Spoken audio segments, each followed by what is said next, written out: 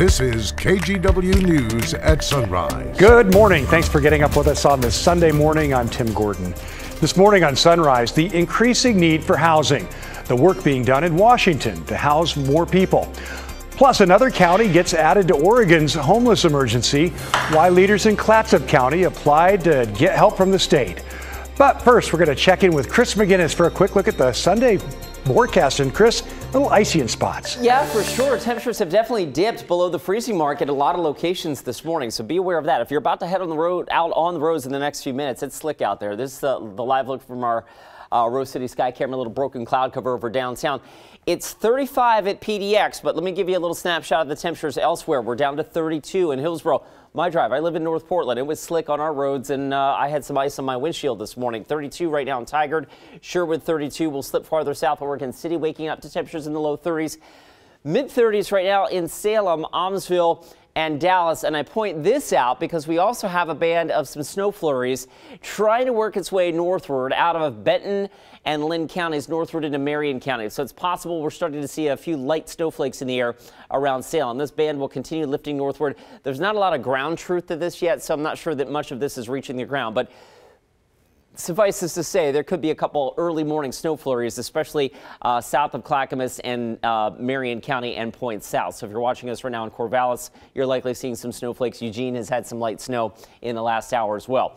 All right, here in the Portland, Vancouver metro area, I've got us generally dry this morning, but remember, it's 35 at PDX. Icy spots, though, in a lot of locations early on. Temperatures quickly warm above freezing. Sunrise, by the way, is at 6:42. And then we do have a shower chance in the remainder of our Sunday forecast. Tim, high temperatures today get into the mid-40s later this afternoon. All right, Chris, thanks a lot. And let us know about that ice. It's important. Well, this morning, Portland's major crash team is investigating a fatal crash that left a pedestrian dead. The crash happened shortly before 6:30 last night at the intersection of Northeast Sandy Boulevard and Northeast 162nd Avenue. Portland police say the pedestrian died at the scene and the driver involved stayed. This is the 4th pedestrian fatality of the year, and it's the 8th traffic fatality, according to PPB. Well, now to our homeless crisis. A bill in the early stages of the Oregon legislature would give $1,000 payments every month for 2 years to certain qualifying homeless people or those at risk of homelessness. Now, as you can imagine, it's catching the attention of a lot of people. Blair Best dug into some of the details for us. Senate Bill 603 was all the talk on this corner of Old Town Wednesday morning. I actually think it's actually a very good idea. I really do. It would help a lot. I'd be off the streets. The bill in question, the People's Housing Assistance Fund demonstration program, where for 2 years, monthly $1,000 payments would go out to people living on the streets, those at risk of becoming homeless, those who make less than 60% of the area median income, or spend more than half their monthly income on rent. It's a glimpse of hope for people like Elena Archer. I'm currently living in a tent. Right now, she gets $600 a month. I'm on disability, and the $600 a month doesn't really cover much of anything. I mean, with the rent and prices of food and everything else, it's just really hard to survive out here. As of right now, what do you spend that $600 a month on? We try and get food, we try and get blankets and everything to keep us warm out here. The necessities, the phone bill that we have. So I'd be able to have food, water, shelter, be able to get a full job. The monthly payments would have to be used for things like rent, food, and emergency expenses. A group at Portland State University will be doing research on the project. Now we asked them, will this money be handed out as cash or vouchers? How will it be tracked? How will someone living on the streets with little resources get access to it? They tell us since it's so early on in the process, I mean, there's only been one hearing on the bill so far, that those details haven't been worked out yet. The old me would have said, no way, it's BS. Longtime Portlanders who are fed up with the government's response to this crisis are cautiously optimistic. I don't see the need for another levy or tax to impose upon ourselves. I think that the money's there. They just got to control how, monitor how it's spent and how it's, that it's really helping people. Do you have faith that our local government will keep their promise on doing something like this? Not a whole lot, no. So they haven't proved a lot to me. I really wish we could elect smart people who can really get things done without, bureaucratic messes. Well, if the bill passes through the state Senate and House, it would go into effect next January. Well, Clatsop County has been added to Governor Tina Kotek's statewide emergency declaration on the homeless crisis. Kotek made the declaration shortly after taking office, but Clatsop and other coastal counties were left out. The declaration only applies to places where the homeless population increased by 50% or more from 2017 to 2022. Clatsop County leaders say they've seen the highest rate of people who are homeless per capita in Oregon for the past 8 years.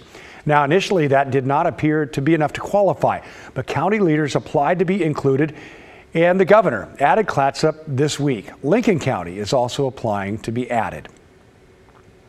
Well, Governor Kotek is also urging the legislature to allocate millions of dollars to help Oregon food banks. They're in dire need of support as more people face food insecurities. This past week, extra SNAP benefits through the federal COVID-19 food assistance program came to an end. Oregon families who relied on that extra money for food are asking for help at local food banks. The Oregon Food Bank says it's facing its own challenges to keep shelves stocked. We are going through the highest rates of hunger that this country has seen since the Great Depression, since the 1930s. So 90 years ago was the last time we were at these rates of hunger. It was driven by the pandemic, the economic recession that came after the pandemic, then inflation, and the drawback of government benefits that were meant to help during the pandemic that are happening right now. Governor Kotek is asking the federal government for a $7.5 million grant to support the Oregon Food Bank. The food bank says this amount would help them get through at least June. Well, up in Washington, Governor Jay Inslee just announced that more than 1 million homes need to be built to support housing needs over the next 20 years. The Building Industry Association of Clark County, which represents more than 12,000 people in the construction industry, just broke ground this year's Parade of Homes. They tell our Bryant Clerkley that nothing is slowing down demand. A groundbreaking for Clark County's longest-running new home show, now in its 45th year. This year, the Parade of Homes is in the Ashbury development in Philida, a neighborhood in Vancouver. The Building Industry Association and GROW, the Vancouver-based landscape company, are hosting the event this year. As 30-year mortgage rates have hit 13-year highs, some builders say buyers are doing whatever they can to avoid taking a loan. If those buyers have the option to use cash to buy, that they're doing that now instead of borrowing money for the higher interest rates. The Washington State Department of Commerce says more than 1 million homes need to be built to support housing needs over the next 20 years. That requires about 50,000 homes built each year. The homes in this neighborhood are luxury, but the Building Association says all types of homes are needed in Clark County. A lot of the affordable housing is already out there.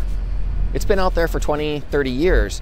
So if you don't build more housing, what do? You artificially inflate the cost of the existing housing. These homes will be decked out with the latest fixtures and features. Builder Tony Marnella, owner of Marnella Homes, says they aren't seeing a downturn in home buying because of high interest rates. And so to have interest rates in the 6 and 7% range historically is actually pretty normal. Bryant Clerkley reporting there. Well, the Parade of Homes show will officially start September 8th, and it'll run until September 24th. Now, if you're in the market but are seeing those high interest rates, well, there are programs you can apply for that can help lower your payments. You could talk with a local realtor or lender about that. Well, still to come on Sunrise, a leap toward progress. Portland's Audubon Society is going to change its name. And the reason for that change and what group leaders hope to accomplish going forward. We'll be right back. Oh, also, I should tell you, you can watch Sunrise anytime you want on KGW Plus. It's true. All of our news is on Roku and Amazon Fire. Just look for KGW and add us to your home screen, please. And stream Sunrise on your schedule.